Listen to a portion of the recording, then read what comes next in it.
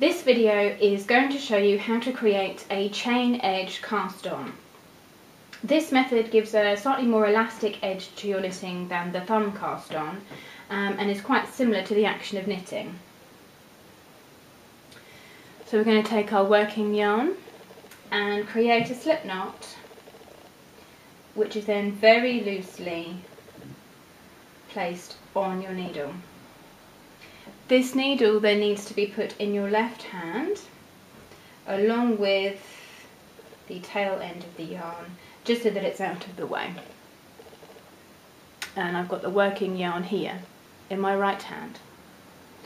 You then need to take your second needle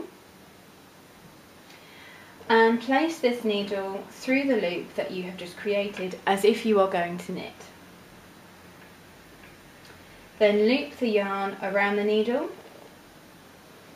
and bring the loop through as if knitting, and then here you need to just pull it loosely so that you can insert your left needle so that you can just pop it onto the left needle and therefore have 2 stitches now created as your cast on.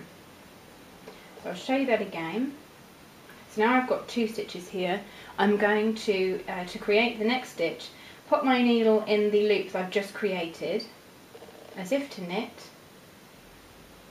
loop the yarn around again as if to knit, and bring the yarn through to the front of your work. Now here is where it stops being like knitting. You just need to loosen that loop out, insert your left needle and then tighten it up. So now I have 3 stitches as my cast on. I'll just show you that one more time.